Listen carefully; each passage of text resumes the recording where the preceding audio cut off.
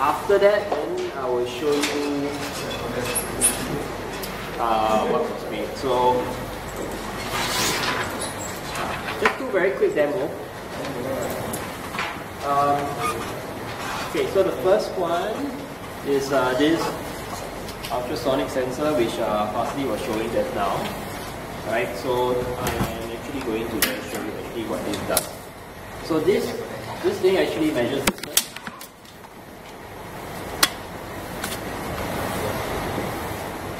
Okay, so what it does is measuring the distance to the nearest thing.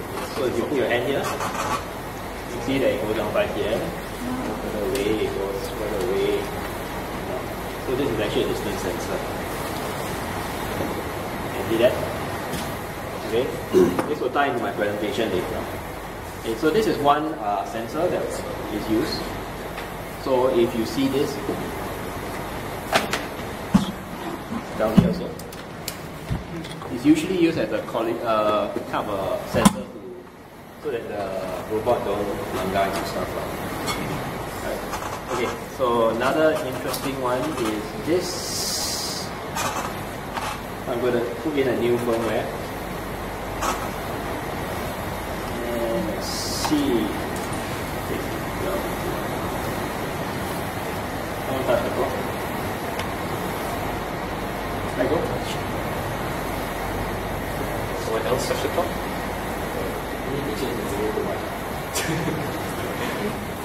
So this is a piece of clock, you're touching it and it's telling you that it's touching a piece of clock. Who else want to try that? What's the clock? I'm very intrigued by this. You want to try? Silver pattern. So, okay. So this is my two demos.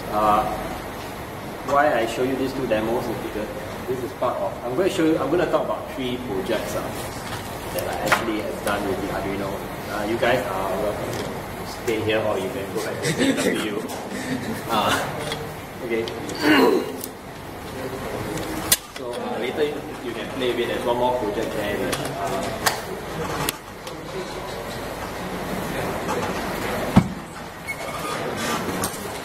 Might work.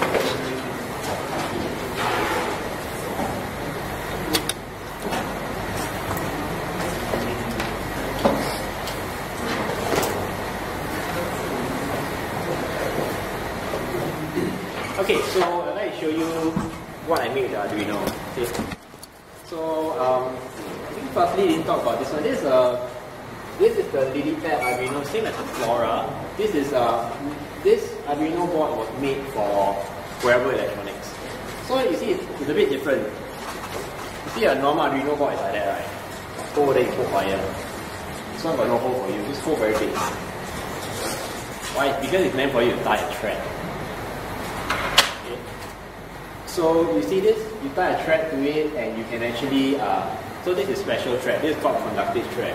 So there's such a thing, so you're able to, instead of using a wire to conduct electricity, you use a thread to conduct electricity. So you can actually sew the Arduino onto something that you wear. Okay. In my case, so this is not paper, this is cloth. Okay, and what I did, I printed the lines, and all this is actually conductive fabric. Over here is the LilyPad, and all these are LEDs. So you're able to make a piece of fabric light up.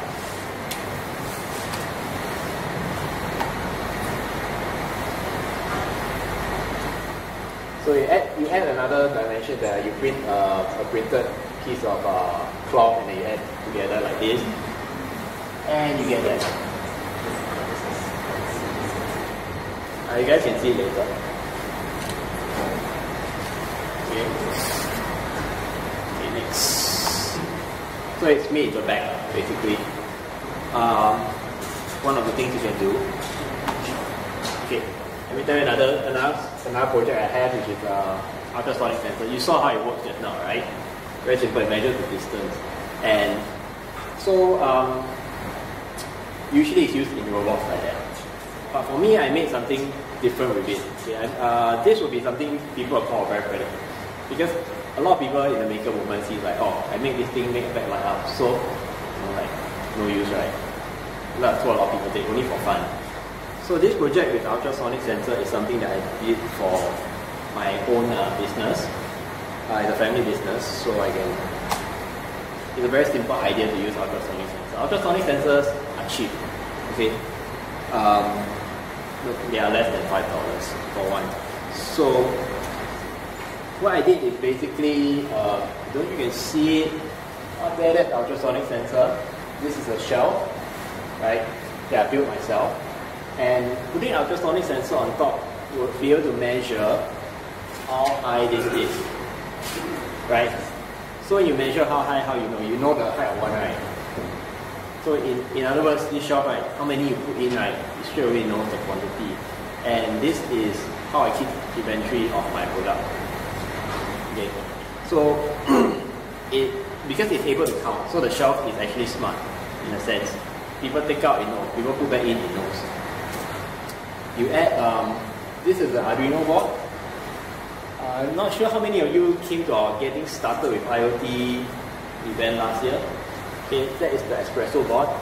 It's made with it's made with this chip called the ESP8266. Okay, it's a very interesting chip. It's actually made by a Singaporean. And what's so interesting about this chip is that it has Wi-Fi. It's a processor. It has Wi-Fi inside.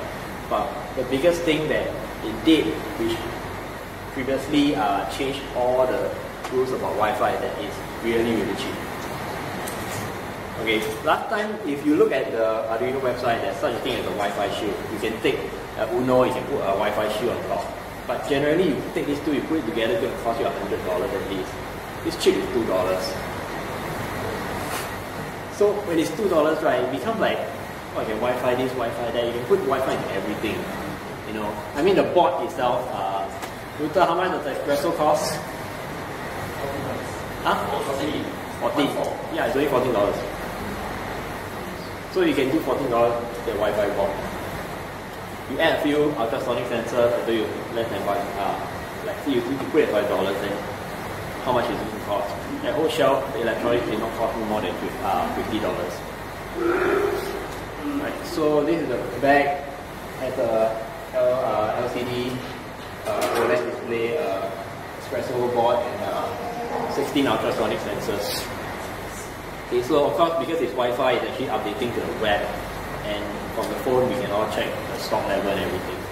So this is, I would say, a very practical use of Arduino. Right. This was a project I did with Linus and Agatha. Linus over there. This is projection mapping with interaction. Okay, what is it? I'll just show you a video. This was actually, we posted this last year.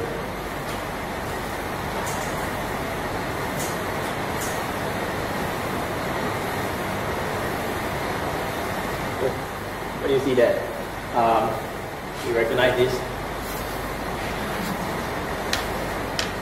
Right, so what we did was we made a fabric whereby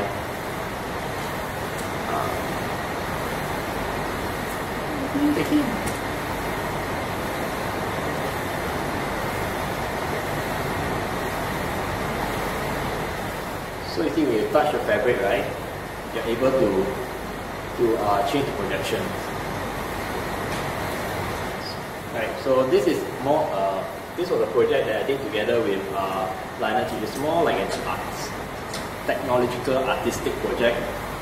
You know, part art, part technology, part design together. So how it actually works is basically like this. Right, over here you'll see later. Okay, so here you have the Arduino. This little board is what you call a capacitive touch sensing board, which is the same black board you see here. This goes into the MacBook. This is running a software, and this is a mini projector.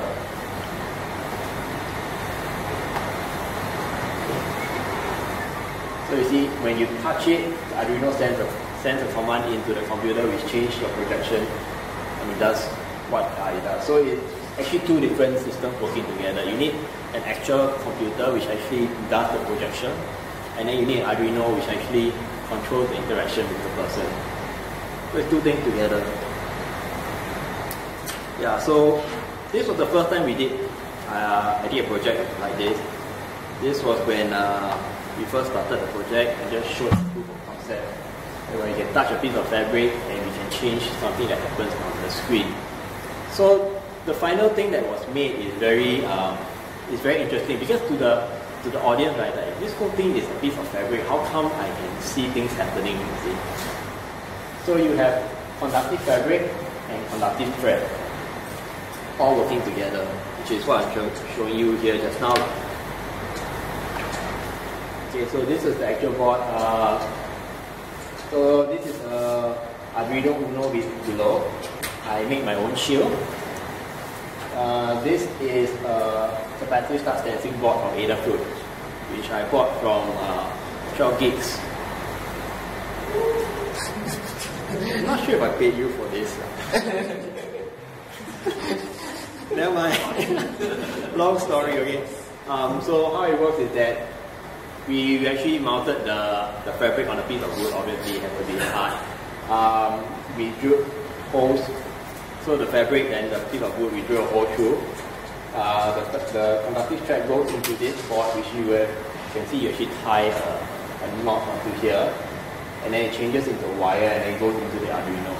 And then from here, the Arduino, you plug the USB and that goes into your computer, and then the projector comes from the other side in.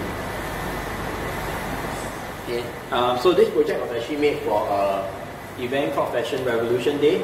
These are all the people that were actually playing with the board. So how it actually worked was that the projector was actually somewhere here actually went down. So this is the video of the actual day itself.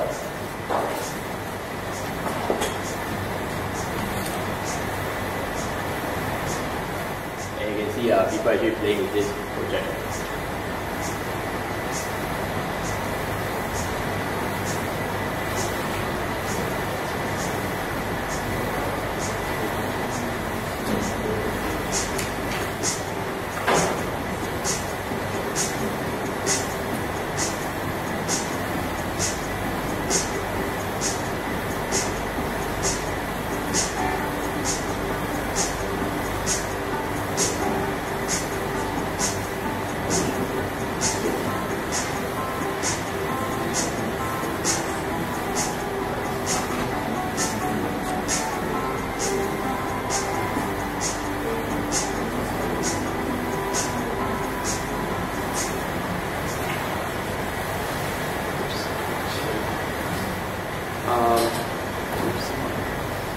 Yeah, so let me just show you. I got no internet. Yeah, so that's my contact info if you want to get in touch with me. But basically, that's about all that I have. I think we have a bit of time. You guys can come down and try a little bit with the Arduino, do a bit of hands-on. I'd like to thank Fastly and Luther here. You want to purchase an Arduino to try, please do so. And yeah, our next meeting will be the second Tuesday of, I think it's one day before Valentine's Day, is it?